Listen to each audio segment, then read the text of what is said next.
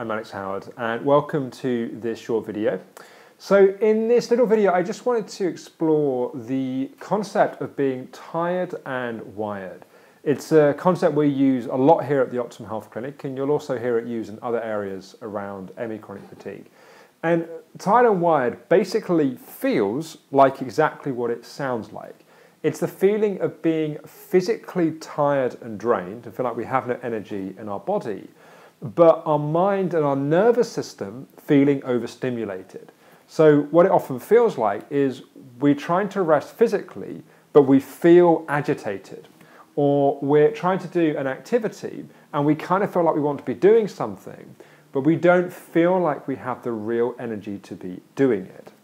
And there's many things that can influence tired and wired. It's interesting when we go into a crash, often as we run out of normal energy, we start to go more onto nervous energy. So one of the warning signs that we've run out of juices or run out of steam is we start to become tired and wired. It's also interesting when we come out of a crash, one of the things that can happen is as our energy starts to come back, our energy starts to go to our nervous system, so we can go from being normal energy to tired and wired to just tired, and then we come back to tired and wired before we go back to normal energy. It's a bit like a kind of U-shape almost. But whichever side of that equation we are, the trick with tired and wired is to do whatever we can to calm down the wiredness. Because if we take the wired out of tired and wired, sometimes we then have normal energy if we're on the upward curve.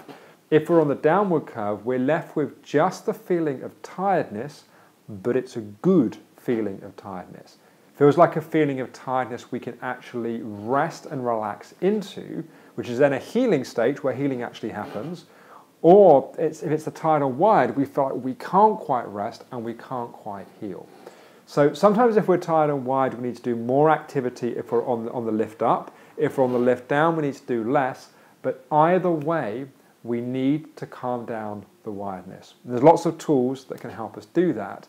But the important thing is the intention of recognizing if we're tired and wired, it's really important to deal with the feeling of being wired.